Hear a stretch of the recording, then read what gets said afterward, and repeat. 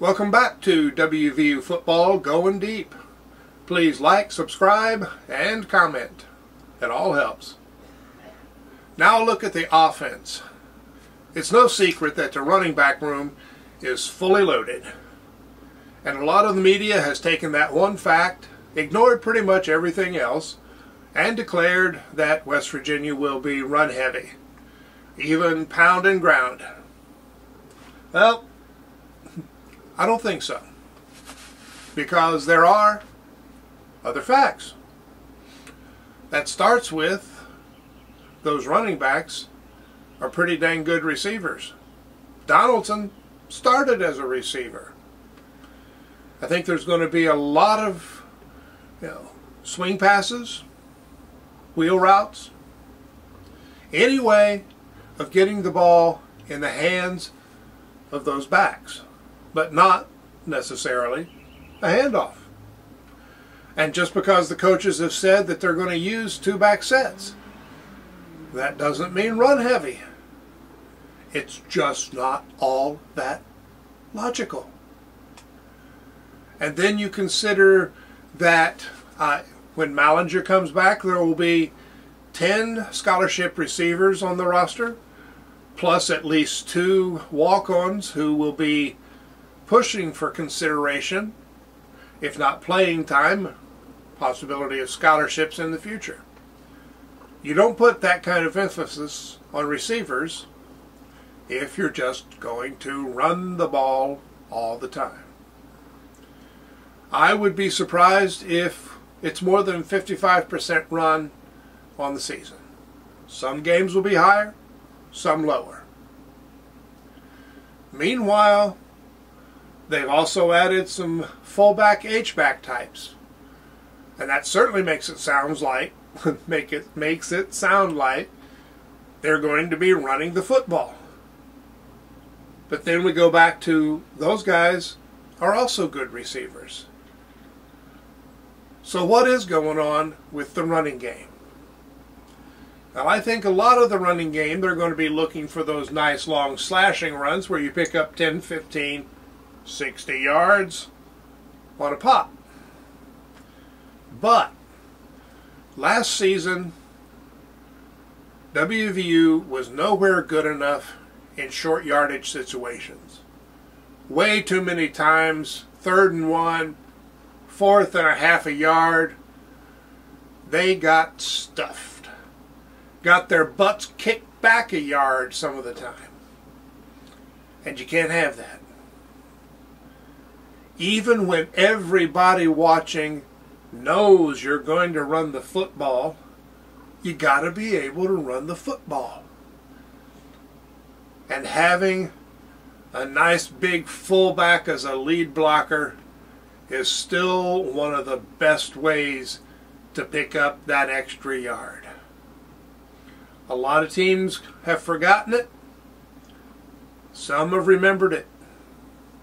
Now WVU has remembered. Of course, they've had a lot of other spots to fill, so it's not as if they didn't want to do this before.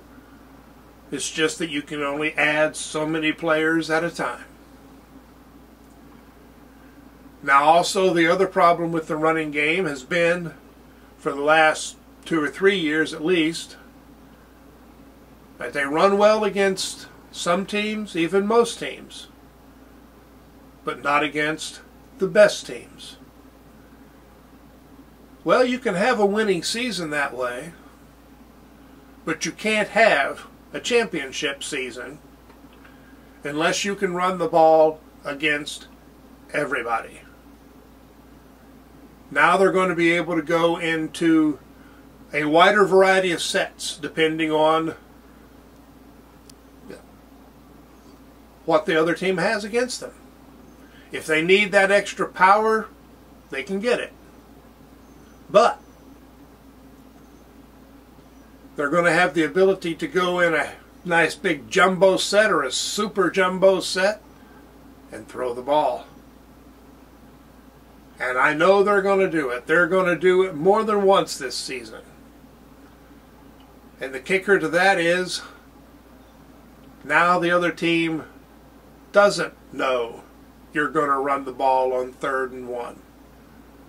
They can't sell out. If they do, have a nice little RPO call, pop the ball off to somebody slipping out of the backfield or that nice big tight end, let him make a one-handed catch and scoot on down the field. So the running game is going to be important. The running backs are going to be very important. But a lot of their running is going to be after they catch a pass. And the receivers are not there just to block for the running backs. Although I do hope this group of guys will do a better job of blocking than last year's group did. It was not one of their better qualities. And I think they will. So it's going to be an interesting season. Chad Scott, some of the players on the offense have said that the offense is going to be fast and explosive. Scott has referred to it as crafty. I like Chad Scott. I trust him. The players do too. A lot of the fans do. And I think a lot more of them should be trusting him. I think it's going to be an exciting season. I do not think it's going to be a run-heavy season. I think we're going to be seeing games with 200 yards a game on the ground. Not so much because they run it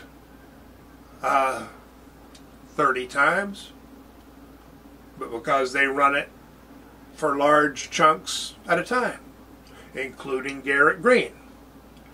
I don't think he'll get a lot of called runs, but there will be the RPOs, and there will be the times when the end either cuts in too tight, goes out too wide, and there's a lot of green field open.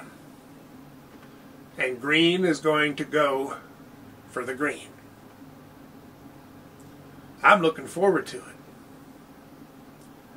Well, now, please like, comment, subscribe, tell your friends.